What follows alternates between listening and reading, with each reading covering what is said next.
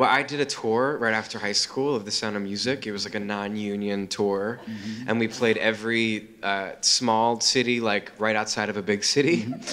And but a lot of these like old, amazing theaters in these kind of like rundown, smaller downtown areas. And I was so obsessed with like taking pictures of like people that had signed the wall. And I was really obsessed with Sutton Foster at the time. Yeah. And your legs just went up a little bit when you said Sutton Foster. And I'm wearing these tap shoes so that I can you imagine? And she did a tour of the Will Rogers Follies, and I was like determined to be like find one of the because when she was my age, she was like 17 or 18 when she did that.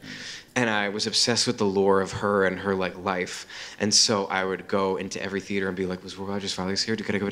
And I took like all these pictures of I took with a disposable camera. I took like 5 pictures of the same autograph of Sutton Foster in like Detroit somewhere. Where I was like, "Oh my God, it's her signature! I can't believe it." She played, and I went on stage and I was like, "This was the air that Sutton breathed when she was in the," and so I love that stuff. So Ethel Merman, I mean, that's. There is no doubt that you're gay. Right?